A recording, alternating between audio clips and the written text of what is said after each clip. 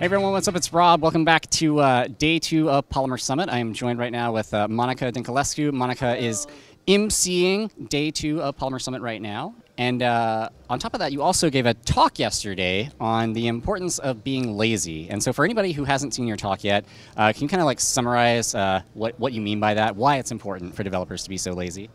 Yeah, I think one of the things that I don't enjoy doing is reinventing a lot of wheels. I try to be the laziest developer possible, so I try to use things that other people have built. Yeah. And in particular with Polymer, I try to use other people's elements. If you build something that authenticates me or gives me a nice fast list, I'm going to use that and not do extra work that I don't have to. Yeah.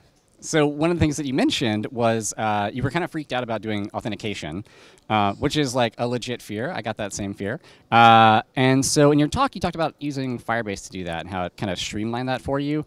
So in a nutshell, like how did Firebase make that easier for you?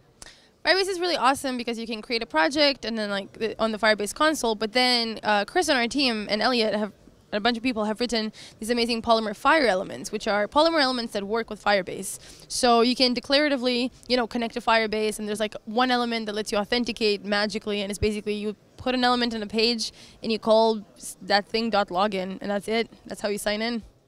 Right on. Now, for folks who haven't seen your talk yet, but are about to go watch your talk, and if you could have them do one thing, what would that one thing be? OMG. You should go to mojibrag.firebaseapp.com, which is this dumb social network that I built for this talk, where basically everything you type gets translated to emoji, and everybody just writes emoji at each other, and it serves no purpose at all. So go check it out.